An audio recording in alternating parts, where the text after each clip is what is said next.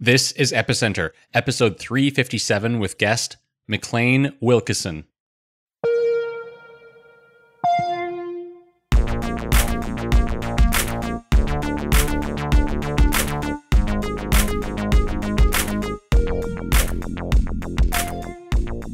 Hi, I'm Sebastien Couture, and you're listening to Epicenter, the podcast where we interview crypto founders, builders, and thought leaders. On this show, we dive deep to learn how things work at a technical level, and we fly high to understand visionary concepts and long-term trends. If you like Epicenter, there's only one way that you can support us that's super easy and costs nothing, and that's to leave a review on Apple Podcasts. If you're on a Mac, an iPhone, or an iPad, pick up your device and go to epicenter.rocks/Apple, and that'll take you exactly where you need to go to leave us an Apple Podcast review. And I know it sounds complicated because you got to think about what you're going to write, but here, I'll give you some examples. You can tell us how long you've been listening to the show. You can tell us who's your favorite host. You can share, one thing that you learned on this podcast. Heck, you can even share your super secret, yield hacking, sushi farming strategy if you like. All the reviews that we get help establish Epicenter as the leading technical podcast in the crypto space, and it helps people find it. So thanks so much to everybody who's left us a review already. I love getting those Slack notifications and being able to read those reviews. And thanks in advance to everybody who I know will leave us an Apple Podcast review in the next couple of days. So with that out of the way, I'd like to now introduce our guest for today's episode. It is MacLane Wilkison, and he is the co-founder and CEO of NuCypher. NuCypher is a company that is providing cryptographic infrastructure for privacy-preserving applications, and this infrastructure exists as a smart contract on the Ethereum blockchain. They're in testnet currently, but they'll be launching soon, and when they do, you'll be able to use NuCypher to do something called Proxy Re-Encryption.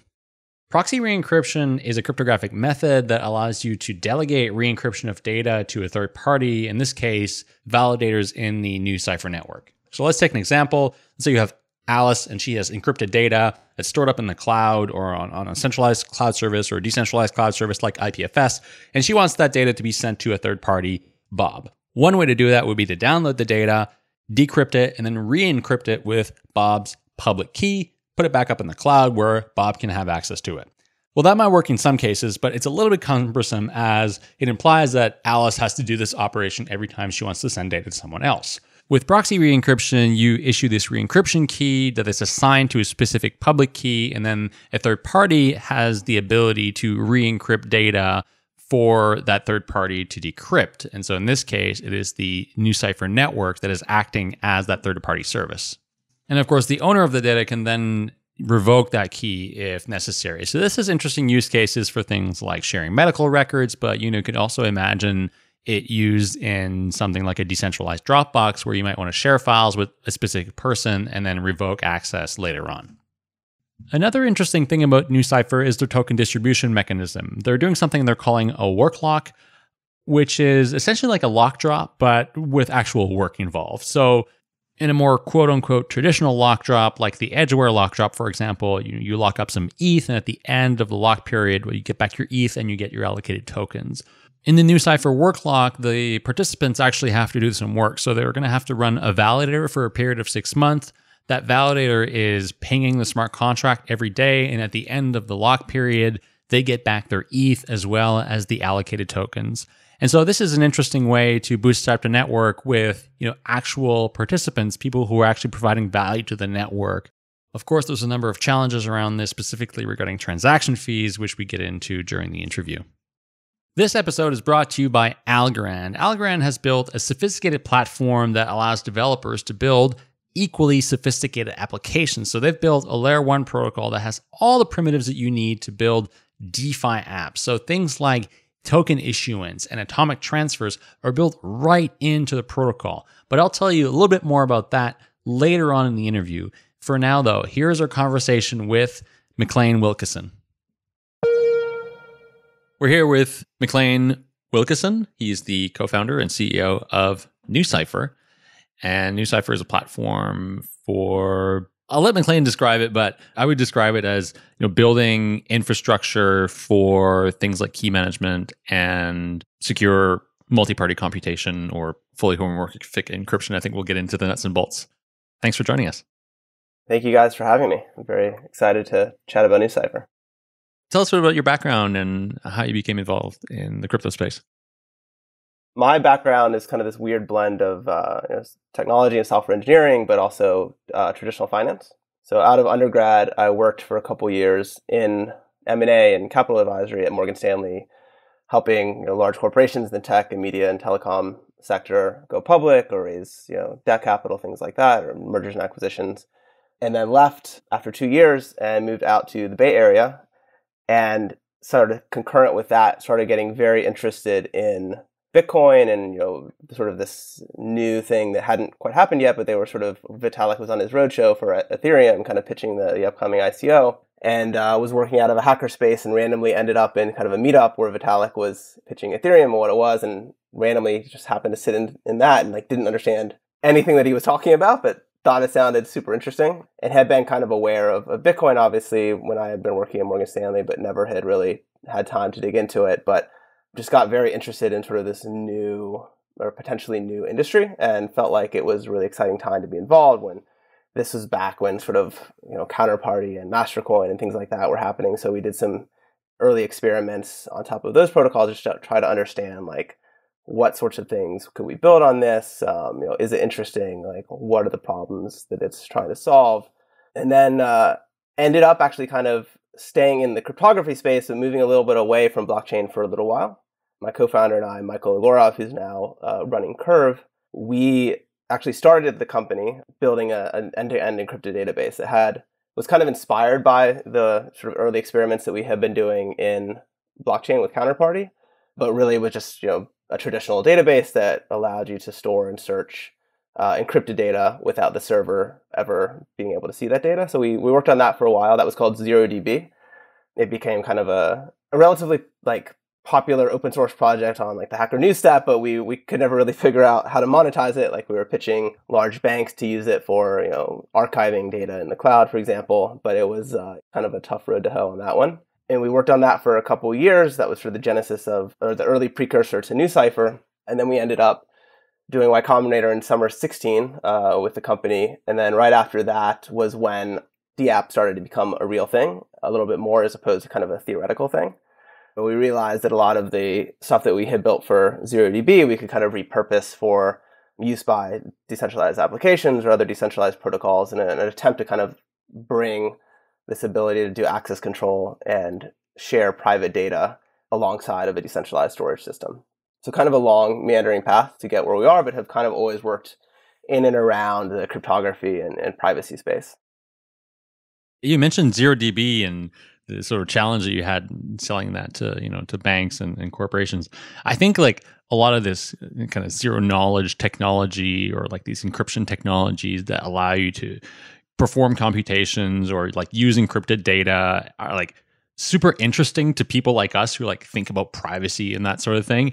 But I found in my experience, dealing with corporates and large corporations, that a lot of these companies are not necessarily interested in this stuff. And so there's often a disconnect between the people who are super interested and passionate, but check out all this cool stuff we can build about it around us. And then the real business world that doesn't really give a shit. I don't know if that's kind of been your experience as well, and how you got around that. It was definitely a super hard thing to try to sell, encryption technology and an encrypted database into a large enterprise, especially in the financial sector. I probably wouldn't try to do it again. I wouldn't recommend it as a first choice go-to-market for someone working on a startup.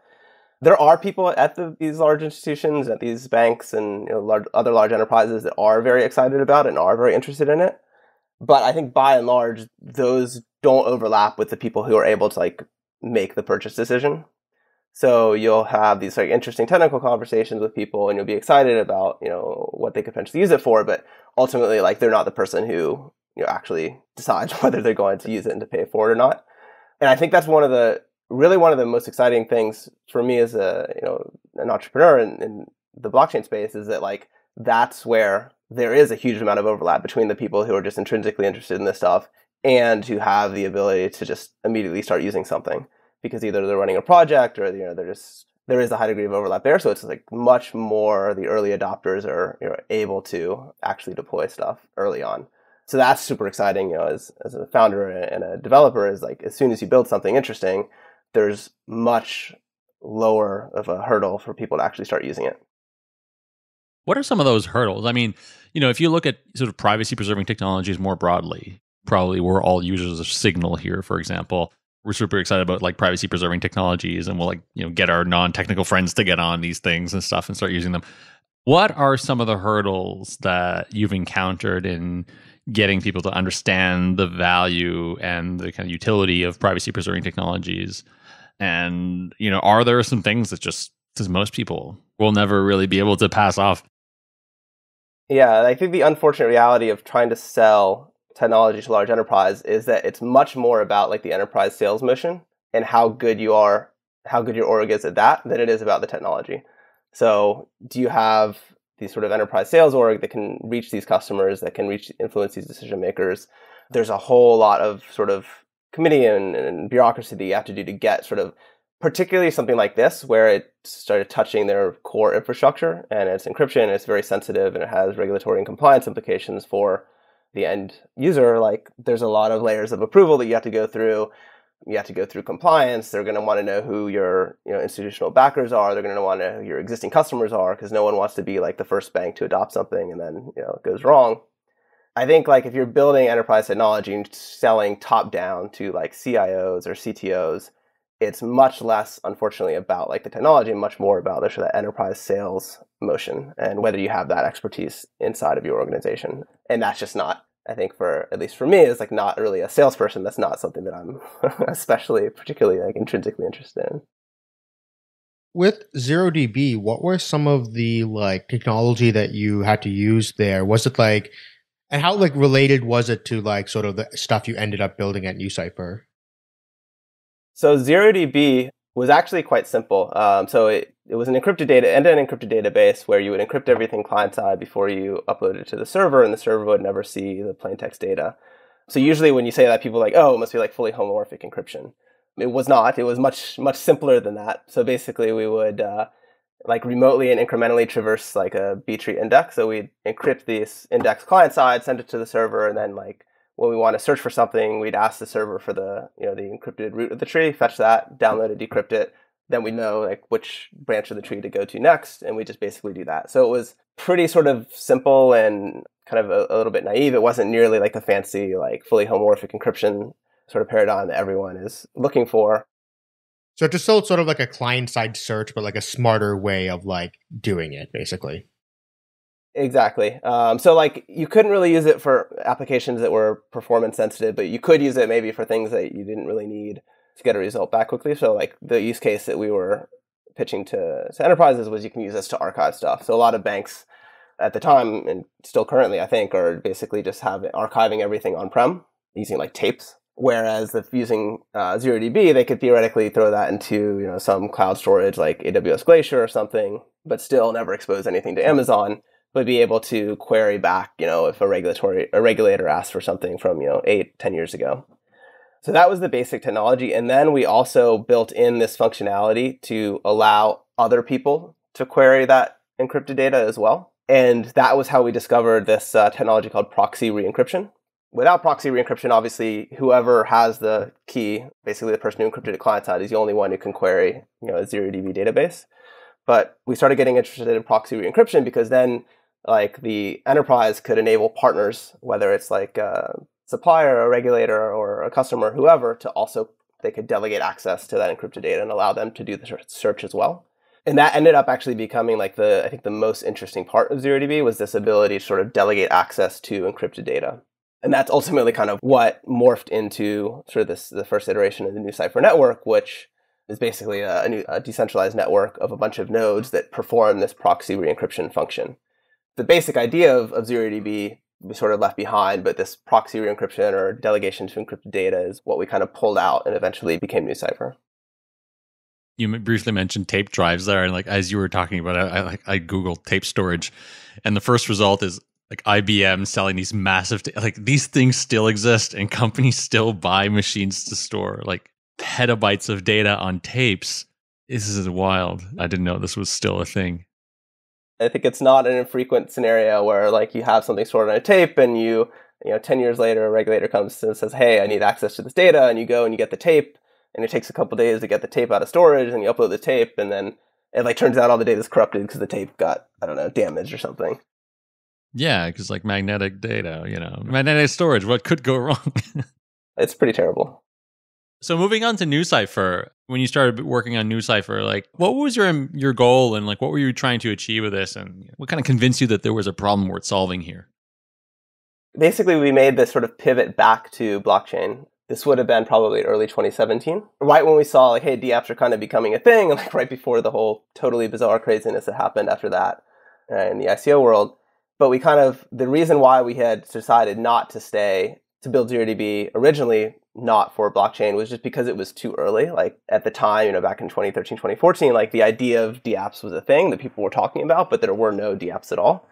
Or meaningful dApps. So we basically decided, hey, whatever we build, it doesn't matter because there's no one around that is actually going to use it. At the beginning of 2017, I think that it felt like that was starting to change. So we sort of identified this sort of gap that we saw was, everyone's building these public blockchains, these decentralized storage layers like IPFS and Swarm and Sia, but there's not really a good way to build access controls into your application. Yes, you can encrypt data client side before you upload it to an IPFS storage or something like that. But if you want to share that data later on with another user of the application, it's kind of difficult. Either you can just give them the key, which is not particularly secure, or whoever encrypted it originally has to download the data, decrypt it, encrypt it with the recipient's key, and send it to them. So it's a bit clunky. And so the idea was basically we could use Proxy Re-Encryption to make this a lot smoother of an experience, where you could, as a user, let's say, a simple example would be, you're building some sort of electronic health records application on IPFS. You could encrypt those records before you upload them to the storage. And then later on, you can use NuCypher to delegate access to that encrypted data to a doctor or hospital insurance company, something like that. And what the NuCypher network can do is basically take that encrypted data and re-encrypt or transform it such that it's now encrypted under the recipient's key, without having to decrypt in the middle. We built a lot on top of this basic proxy re-encryption functionality to make it a little bit more user-friendly.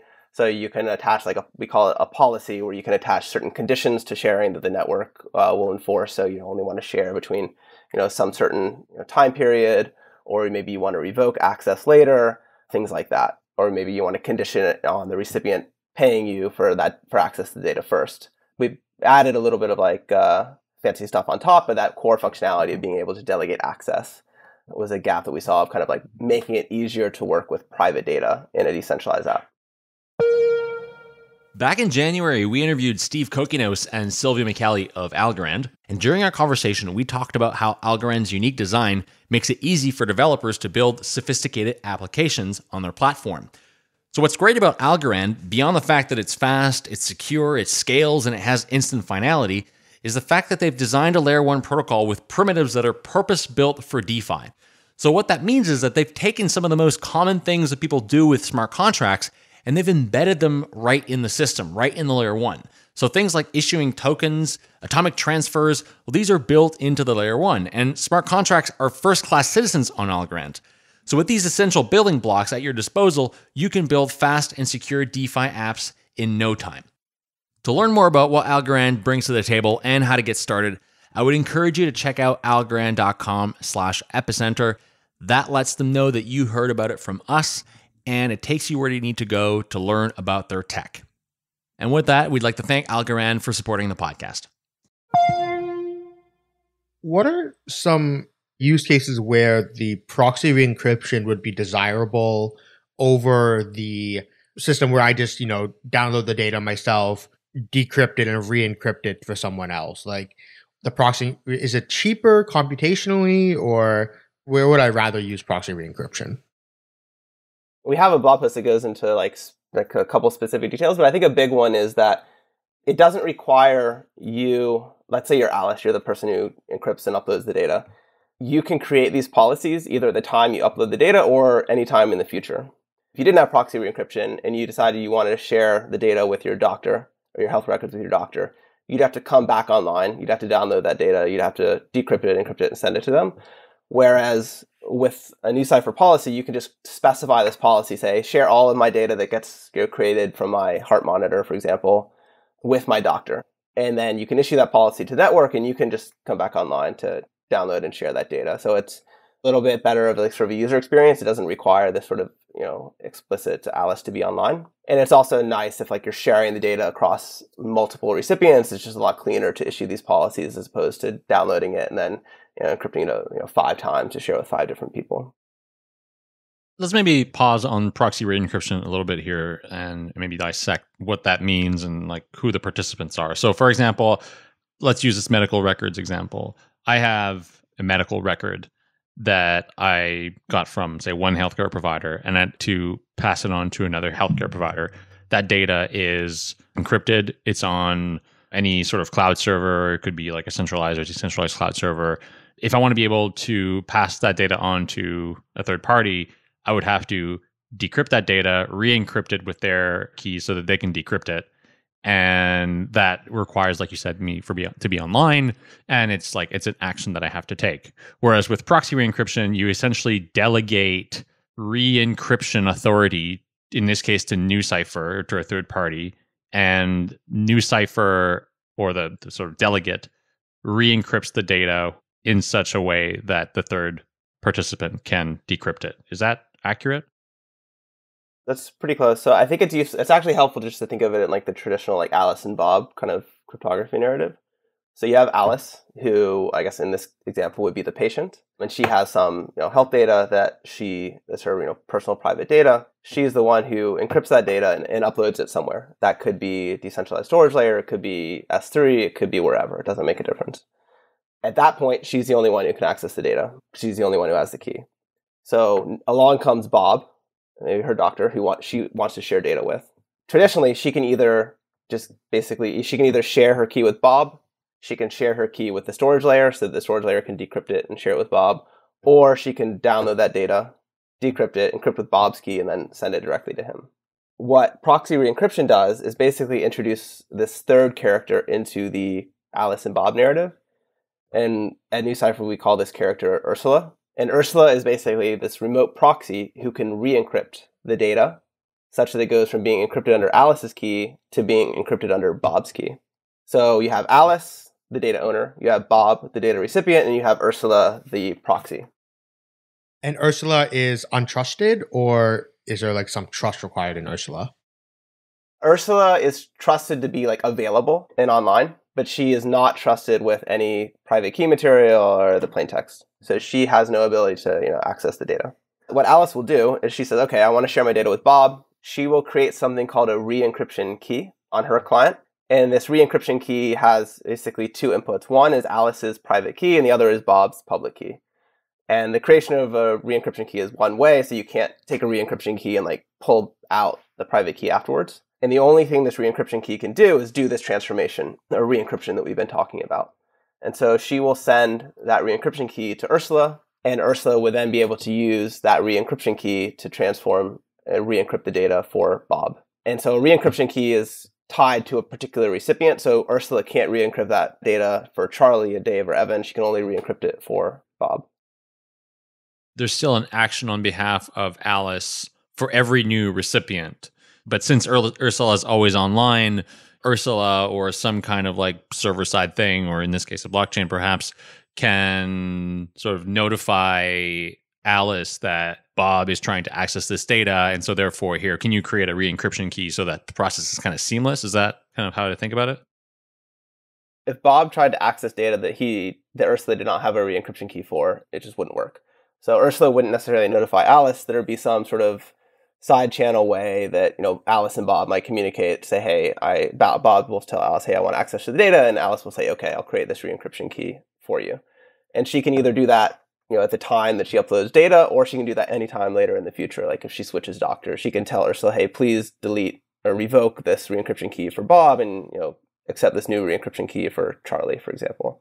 So basically, the NuCypher network is decentralized service that provides this proxy re-encryption functionality.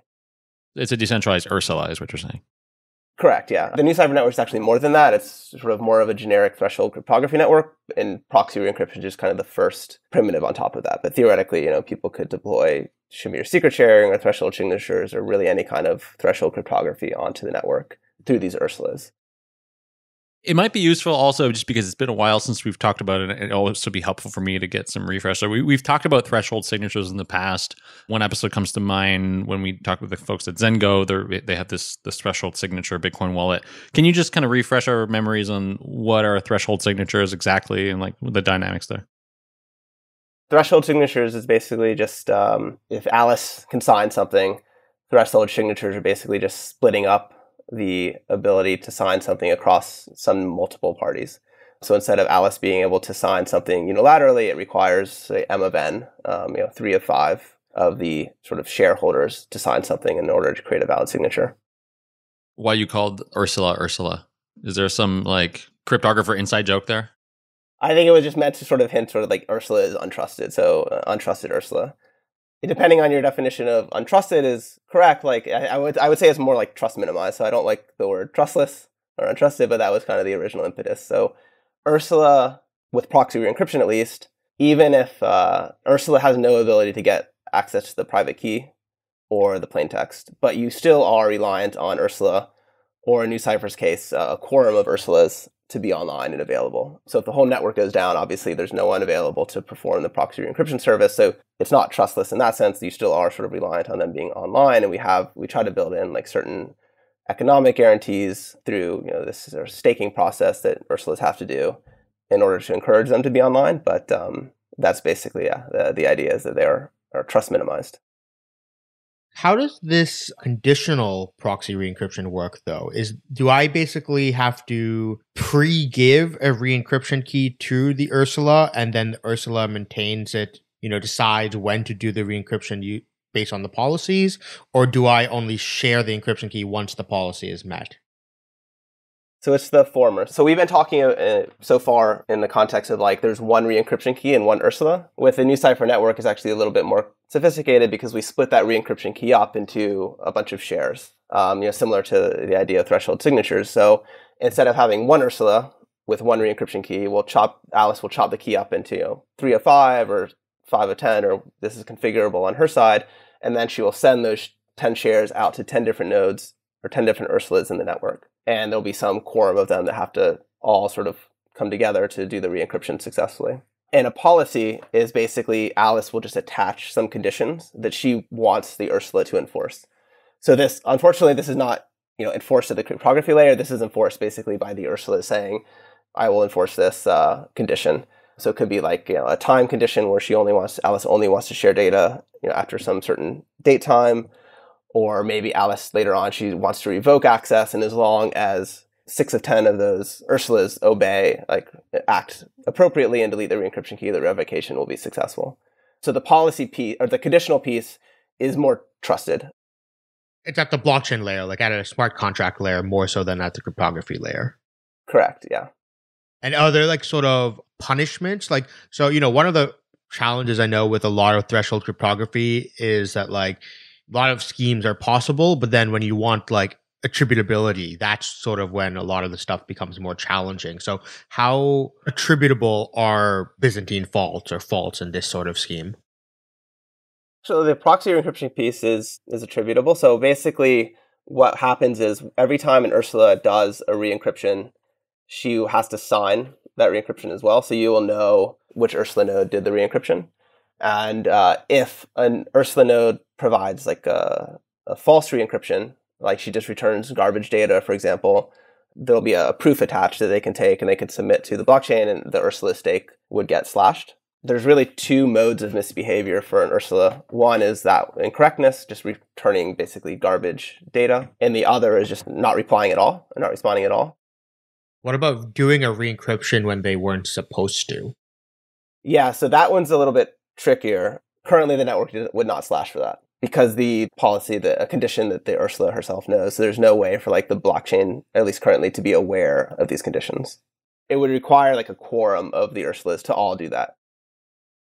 Is there any way to like add this in the future where like, let's say I go and bribe some Ursulas to re-encrypt for me, but then I actually turn around and submit that to the blockchain where I say like, hey, here's proof that these Ursulas re-encrypted data for me when the original owner did not give them the right to slash them and give me part of the reward. So kind of like gives an incentive for people to try to trick the Ursula, so that way they're higher on their guard. Kind of the nice thing about proxy re-encryption specifically, and why we chose it for the first sort of primitive to deploy into the network, is that it's a little bit different from, let's say, like Shamir secret sharing or threshold signatures, where if you have a sufficient number of Ursulas colluding, they still can't really do anything on their own. So let's say you have a 5 of 10 policy and you get 5 malicious Ursulas that all agree to sort of re-encrypt outside of the conditions that were specified in the policy. They can't really do anything without also colluding with Bob. So it requires Bob to collude with a quorum of Ursulas in order to get sort of early access to the data, which isn't good, but it's better than just the Ursulas being able to do that on their own, which is one of the issues that you do have, if you're doing threshold cryptography for a signature or just some mere secret sharing, where you're basically a quorum of Ursulas can reassemble the private key, essentially. So there's not, at least right now, sort of good ways that we're aware of to sort of prevent this. And it's one of the reasons why when we talk about deploying like other cryptography threshold primitives to the network, like signatures or things like that, unfortunately, you have to rely a lot more, I think, on like the sort of the economic piece, which is obviously much less robust and definitely scary if you had to think through that quite a bit. And we certainly, to the extent that we or others deploy these other primitives onto the network, it would be something that we'd want a much more robust answer to first. I was talking to one of my friends, Dave Oja, and he was saying that there's actually not many libraries for even like normal proxy re-encryption, and sort of your guys' threshold proxy re-encryption is sort of one of the first systems that does proxy re-encryption. So is the reason for the threshold, is it only to enable things like the policies and stuff like that? Or is there actually reasons why like cryptographic, like threshold proxy re-encryption is actually easier to accomplish than having one server provide proxy re-encryption? I don't know. I think threshold proxy re-encryption is not easier. I mean, with our library, which is PyUmbral, you can do just a 1-of-1 threshold. So technically you could do a 1 proxy. But I think the reason why we want the threshold is a couple things. One, it makes the availability guarantees a lot higher. So I think if you have one proxy and that proxy goes offline for whatever reason, either maliciously or just non-maliciously, like you're out of luck and you can't do anything. Whereas, if you have a quorum of Ursulas, that's hopefully much less likely. I think historically there have not been any sort of production ready sort of proxy re-encryption libraries before our library. Perhaps a lot of that is just, I think where proxy re-encryption shines a lot more is in this sort of decentralized setting where you have many different Ursulas as opposed to just one. Is there a way to account for Ursulas changing? So let's say I initially had these 10 Ursulas assigned to my key, my data and my policies, but let's say a couple of them drop out. Is it possible to add more Ursulas into this system? Can I use this in some really long time frame? So one of the examples I think would be really useful for this is some sort of dead man switch for my data where, I have a repository that has all my passwords and my crypto keys and everything, and I want them to be transferred only upon some dead man switch kind of mechanism. But who knows, that might be 30, 40 years from now. So is there a way to do this on that kind of time horizons? Yeah, I think that's a really interesting question. So currently the way that the network policy works is you as Alice, you basically specify some lifetime for the policy. And when you issue the policy, the network will only send shares of the policy to nodes that have staked for either the lifetime of your policy or longer. So let's say you specify a policy lifetime of 6 months, that policy will only get issued to nodes in the network that have a remaining stake duration of 6 months or more. It won't send it to an Ursula whose stake is going to expire in 3 months. But there's not a good way. Basically, once an Ursula has staked for a year, that kind of maxes out the sort of the incentives for her. So she won't earn more inflation in that case beyond her stake duration of a year. So right now, there's not a great way to do these ultra long-lived policies. So basically what you would do is after the end of 1 year, you would just reissue the policy for another year.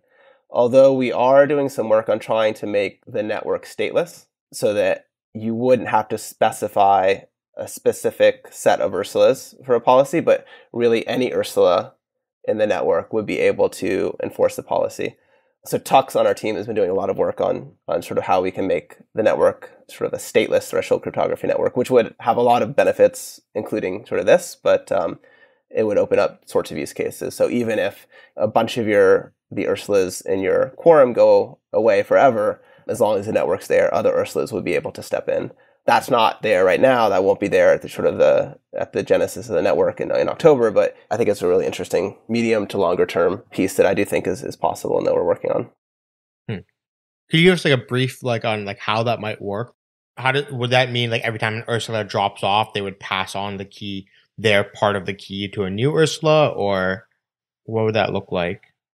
I actually have not dug in yet to sort of the mechanics of how it is. I think he's got it. So I can't really comment specifically on that. I just know that he's been working quite a bit on that and apparently making pretty good progress. But I think probably in the next couple of months we'll be in a position to sort of publish some of the work that he's been doing on how that might work, at least at a sort of mathematic and cryptography level. And so on your website, you mentioned that you guys are working on this threshold re-encryption stuff, and the other thing you're working on is fully homomorphic encryption. First off, is proxy re-encryption a subset of FHE, or is this a complete sort of two completely different technologies? I'd say they're pretty distinct. So you can maybe think of proxy re-encryption. You can maybe argue that it's like a subset of homomorphic encryption because it's operating on this encrypted data and it's doing this transformation. I don't know how useful it is to think of it in that way, but you could make sort of the argument that it is. And technically you could actually implement within fully homomorphic encryption, you could do this sort of re-encryption functionality with FHE. It would be much less efficient, and I don't really see why you would do that, but technically you could. Since fully homomorphic encryption kind of implies this ability to do arbitrary computations on encrypted data. But yeah, so at NuCypher, we have done some work on FHE. So currently that's I would say that's sort of distinct from the network. So we think of, at least right now, the NuCypher network as this generic threshold cryptography network where we deploy proxy re-encryption, your secret sharing, threshold signatures, etc. And then the FHE piece is sort of separate. So right now we have this library called NuFHE, which is a GPU accelerated library that uses an FHE scheme called tFHE. But it's currently the NuCypher network does not use NuFHE, and there aren't any sort of immediate plans for it to do so. We are sort of in parallel doing a lot of sort of longer term research around whether FHE might have some applications for private smart contracts, but that's I think that's definitely a lot further out. So what are the kind of use cases that you would foresee here for FHE on NuCypher? What's the primary application for a decentralized network that can do these kind of encryption schemes? So NuFHE is about 100x faster than just vanilla tFHE on a CPU, but it's still at an absolute level quite slow. So when you think about what use cases it could be used for, smart contracts are kind of interesting because they don't in general need to be fast anyway. I think some of the use cases that we've sort of been lightly exploring are voting, or potentially if there are use cases in DeFi around preventing things like front running, or just sort of generic private smart contracts where you can hide the inputs to the contract, or even use FHE to do private transfers on a blockchain. I don't think that for that last use case is probably not the most efficient way. I think there are sort of already in production better ways to do that now, but that's sort of approximately the areas that we're looking at for that. And just this is more of a general question, but FHE is one of these things that gets kind of thrown around in the crypto space once in a while. And how mature is that technology, and how is it used today in production environments? Perhaps what's the state of FHE? Yeah, so I wouldn't say it's really ready for production. So our library, for example, is very much experimental. It's not been audited. I wouldn't recommend to use it in production. And you can certainly pull it off GitHub and you can experiment with it. But I think it is not something I would be comfortable using for an important application currently. In general, outside of blockchain and outside of what we're doing at NuCypher, I think in academia and research, one of the areas that people have been spending a ton of time on is with FHE is for machine learning. So how you can train data, privacy, you can train these machine learning models in a privacy preserving way. The main library for that is, blanking, I think it's CU-FHE. So there are a couple different types of FHE libraries that are appropriate for sort of different use cases. So NuFHE is, it does arithmetic operations, is good if you need like a precise result, but some of the library and the schemes that are used for machine learning have more error. So they're not precise, but that's okay if you're just training a machine learning model and you don't need precise results. So they're basically better fit for that type of use case because they sort of relax the error and the precision requirements. But in general, I think outside of the blockchain space, this machine learning area is where a lot of the current work has been happening. And I think that's still kind of at a maybe POC, proof of concept level, more so than, there are people doing this in production right now. And why did you choose to focus on this? And what do you see sort of as the promise of FHE like in the context of NuCypher? Yeah, so the reason why we originally got interested in FHE is because, well, specifically for smart contracts, is because I think there had been several projects that have been working on private smart contracts and trying to solve that using secure multi-party computation. And I think long-term, the issue with that is secure multi-party computation just requires a huge amount of network overhead. Whereas with FHE, the schemes are getting better. You can accelerate them a lot at the hardware level. So I think on a longer term, it's possible that you'll be able to do things with FHE that just aren't practical with SMPC. Whether that is actually, whether just private smart contracts in general are like that useful in a blockchain setting, I think is still a little bit to be determined. But I think there were a lot of people working on SMPC, and no one was really working on FHE because I think the impression was that it just wasn't practical at the moment. But I think if you look at how the schemes work, I think like the scope for an area for improvement for FHE is potentially a lot bigger than what you'll be able to squeeze out from MPC, just because at the end of the day, MPC is kind of network bound and requires a lot of chattiness and communication between different nodes that are performing a computation. You can get more privacy out of the FHE, right? Because from what I understand, with an MPC, you can sort of like hide the data that goes into the MPC, but like the actual program is still public. But in FHE, that you can actually make it so like the program itself, that what the contract does itself is private as well. Yeah. So one of the interesting things about FHE is that it hides the input is encrypted. So whoever's operating on the input doesn't see it. They don't see the output either. But at the same time, like the person who's doing the computation can be using their own proprietary model, for example. So I think in the context of like machine learning, this is one of the reasons why people are interested in it, because let's say you're some startup who has like the best genetic sort of analysis program and it's proprietary, and you don't want to share that program with others or that model with others. You can basically keep that on your own machine. People can upload their encrypted genome. You never see their genome. They never see your model. And you can give them back results that you don't see, but that they can decrypt. So basically, keeping the model private and proprietary, but the data is well protected is, I think, one of the benefits of FHE. So I wanted to ask you, what is your take on like sort of trusted hardware and like SGXs and things like this, where like, there's two approaches to doing, you can either use all this very cool cryptography you guys have built, or, but SGX comes along and says, hey, here's this magic black box piece of hardware that we can do everything you're saying, but like, no cryptography or fancy cryptography needed. Yep. Just your general thoughts on trusted hardware and where do you think it's going to go from here? Yeah, I mean, I think short answer is that it doesn't really work, unfortunately. And the reason why people like it is because, as you said, like it's fast. You can do stuff on it today. But I think like the trade-off is that unfortunately, just like, we've seen with, these sort of with SGX in particular, it's just the most popular one. Just, I think like every other month, it seems like there's like a sort of new attack that, someone's come up with. I think maybe where T's have a place is like just as sort of one part of a broader sort of security posture. But if your whole premise is that like this is secure and private because I'm using a T, I think that's just not going to work out well.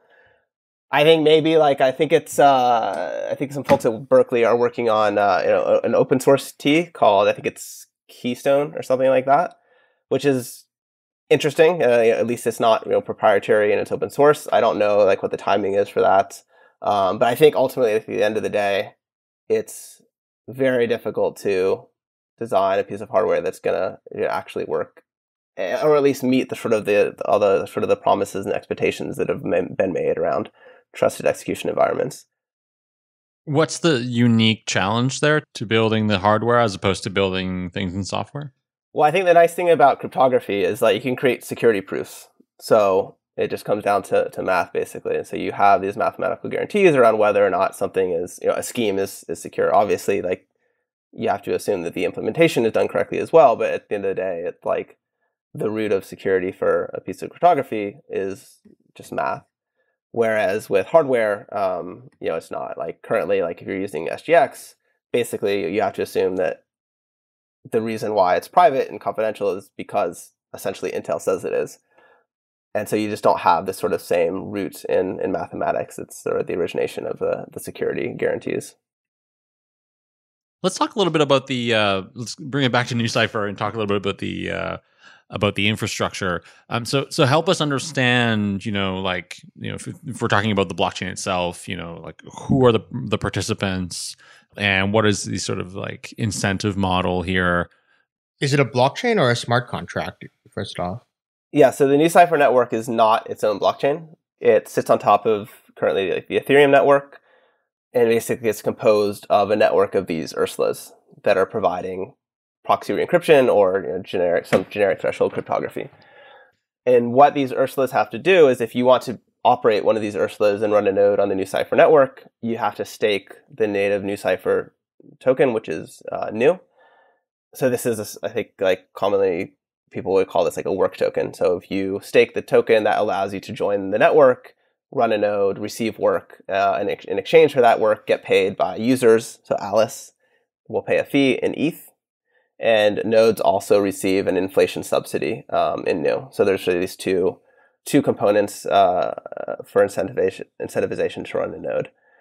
And then also there's the slashing protocol, where currently the network slashes very little, but the DAO basically can slash for going offline for extended periods of time or providing basically false output. So the network itself is just basically a bunch of these Ursulas that are staking the token and providing this work. So it's a smart contract, and there's a network of nodes that are staking the token on the contract. Yep. So there's a stake, there's an escrow contract where nodes will stake their Nu into this contract, and that will allow them to basically start getting selected for work orders or jobs or policies. And it will also allow them to basically receive some of this inflation subsidy. Okay. And how does the slashing work then? How does one tell the contract that the proofs or whatever the Ursulas are providing the user are valid? Yeah. So generally, if Ursula is doing everything correctly, these proofs won't get submitted because Bob will just receive his data and he'll be happy. But if Bob receives garbage response or just a false re-encryption, he can take, remember, I think we said earlier that every time Ursula does a re-encryption, she will sign a proof of this re-encryption, which gets basically, along with the re-encrypted data, is attached to that re-encrypted data and gets sent to Bob.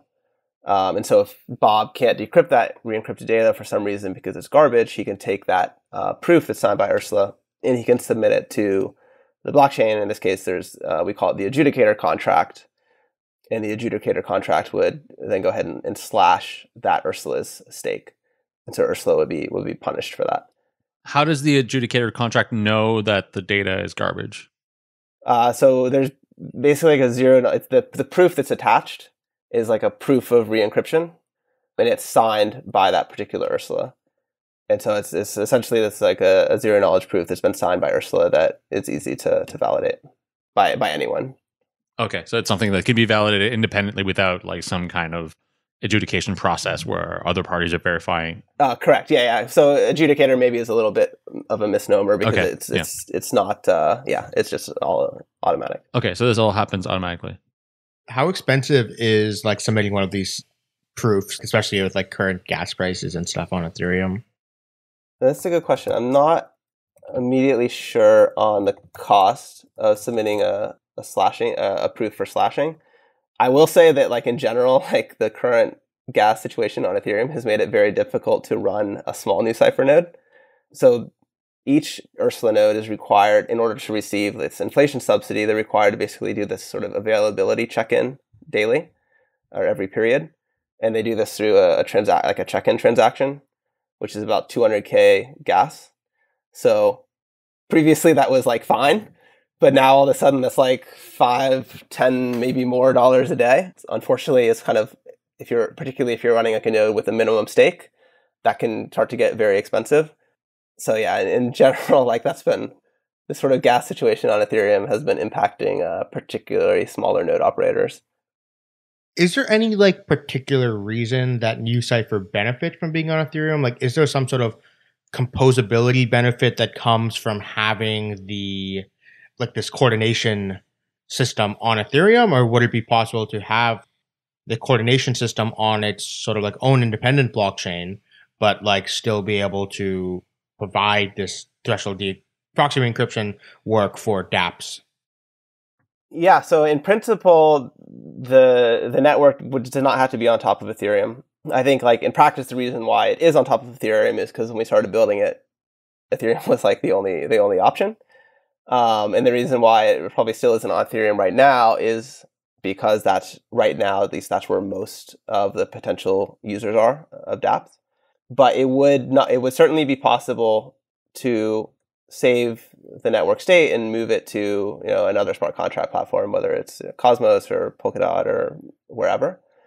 I think the benefit right now for it being on Ethereum is that nodes are paid for policies in ETH, and just it's easier for people right now to pay in ETH than in other layer one currencies. There's just more people that hold it, but there's nothing like intrinsic to the network that it requires it to be off of Ethereum.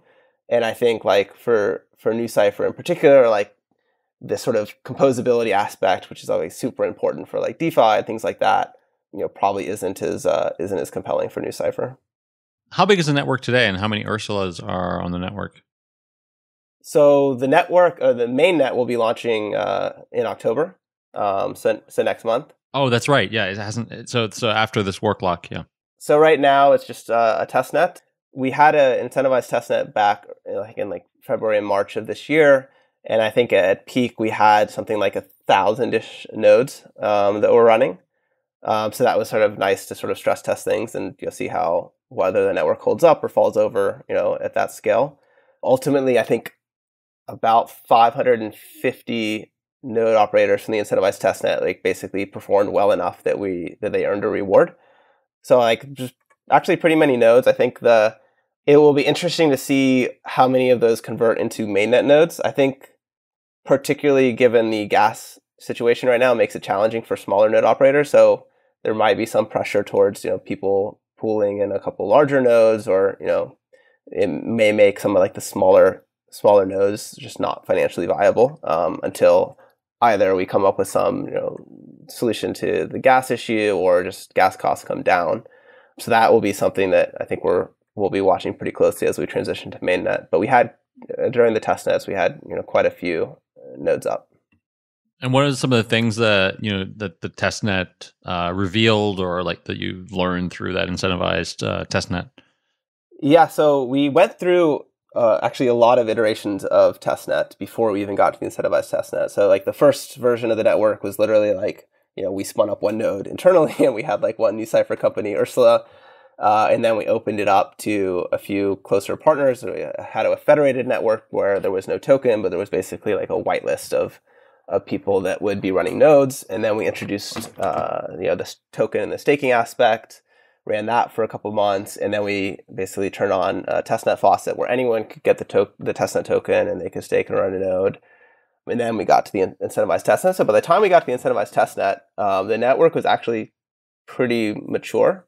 what it hadn't had was obviously like, 1,000 nodes running at one time. So it was definitely interesting to see, what happened in that scenario. And then we did a ton of polishing around, like just rough edges and corners, and, improve like the staking UI and the experience for that. What was also interesting was that we did several testnet iterations of the work lock, which is this basically token distribution mechanism that we came up with. And that was kind of interesting because participants came up with some like theoretical edge cases and like attacks on the work lock that influenced like our ultimate end design for the mainnet work lock, which is happening now. So there were some scenarios where like people could do weird things around like putting in huge bids during the contribution period, but then like canceling some stuff at the last minute, so that they would end up getting like a disproportionate share of the work lock tokens, and some weird sort of attacks around that we were able to change in the final design that will hopefully, obviously to be determined, but will hopefully end up in kind of a better distribution of these work lock tokens than we otherwise would have seen. So what do you do in the work lock? Like, what is the sort of work? So I know it's somewhat similar to a lock drop where like, I lock up some ETH for a little bit of time, but where does the work aspect come into it? Yep. So it's similar to the lock drop in that you're locking up or escrowing this ETH, and then it's different in that it has this work requirement. And the work requirement in this case is running a NuCypher node for at least 6 months on mainnet. And so the work is like this. So basically, we use the inflation subsidy that a node earns as a kind of a proxy for them having done work. So if you run a NuCypher node for 6 months and you produced, X amount of inflation would be expected to earn during that period, like we will have considered you to have been, available as a node and have done the work. So the work lock contract basically during the escrow period, which is open right now, allows anyone to escrow ETH into that contract. And then at the end of the work lock period, and once the network launches, everyone will be able to claim some sort of pro rata amount of staked NuCypher tokens if they escrowed into the work lock contract. And those staked NuCypher tokens are obviously locked for at least 6 months, but it allows them to run a NuCypher node. And if they run a NuCypher node correctly, eventually they'll be able to recover all of their escrowed ETH, and then the new tokens as well will unlock and become transferable. And what happens is the work lock contract can basically just watch and see, is this node earning inflation? If it is, then we'll start to unlock some of their escrowed ETH. If it's not, everything will just stay locked until they do the work. Okay, so you really have to do the work, otherwise your ETH will get locked up forever. Yep. Yeah. If you escrow ETH and you don't run a node, you won't lose your ETH. It doesn't get burned or anything like that, and we won't take it. It's just escrowed into the work lock contract, and it will stay there until hopefully at some point in the future you come back and you run a node and do the work. Okay, interesting. Did you find this inspiration? Is this sort of inspired by other networks doing similar things, or is it something you came up with?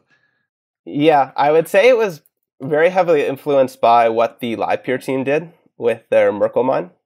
So they had an interesting sort of distribution strategy where anyone that, I think it was, I forget what amount, but anyone that had an ETH balance over a certain amount could basically do this Merkle mine.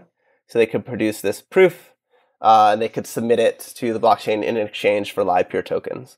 So it was interesting because it was permissionless. So like anyone could do it. Like it wasn't the LivePeer team, doing an ICO and deciding who couldn't buy and who couldn't buy. It was kind of this permissionless sort of mimicking of maybe like of mining a token. So that sort of permissionless aspect was super interesting to us. And then like I think we just wanted to improve upon it a little bit and make it sort of more applicable to the NuCypher network. And instead of this like arbitrary Merkle proof that doesn't really, it's just sort of pointless work that's only meant to get LivePeer tokens, like basically change the work requirement to be something useful for the actual network.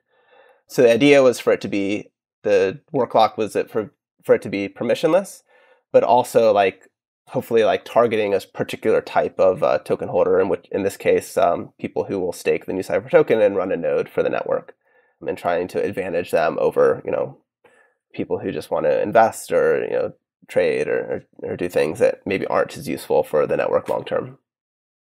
Yeah, and it is a bit more of a barrier to say something like the edgeware lock drop, for example, where you just put the tokens in and you're expected to get those tokens in return. You actually have to do some work here, and it does create this incentive to actually participate in a network and do something useful rather than just speculate. Yep, exactly. Yeah, it looks a lot like maybe like a sort of combination of the Merkle mine and like a lock drop style sort of edgeware type of thing. Obviously, like the barrier to entry is versus a lock drop is higher because you actually have to do to run the node. It's not a passive thing where you escrow your ETH or you signal your ETH, or for that matter, like a lot of the DeFi farming stuff or yield farming stuff is, maybe you can draw some parallels there, but it definitely requires like more of an active engagement with the network than just passively providing liquidity for a DEX or something.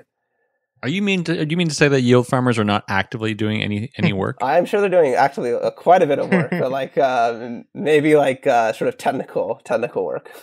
Providing liquidity is valid, I guess.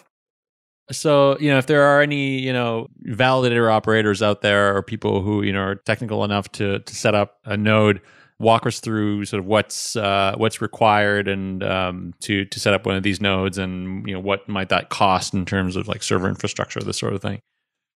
Yeah, so a NuCypher node itself is actually very lightweight. So it's it's just doing elliptic curve cryptography, which is pretty computationally cheap.